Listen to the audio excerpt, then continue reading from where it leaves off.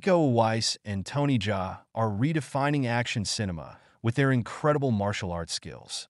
Iko, known for his role in The Raid, brings a raw intensity and innovative fight choreography that leaves audiences breathless. His ability to blend traditional Indonesian silat with modern techniques creates a unique style that's both brutal and beautiful. On the other hand, Tony Jaa, the star of Ong-Bak, showcases the elegance of Muay Thai, combining acrobatics with powerful strikes that have captivated fans worldwide.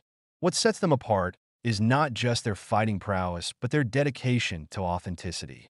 Both actors perform their own stunts, pushing the limits of physicality and realism in their films.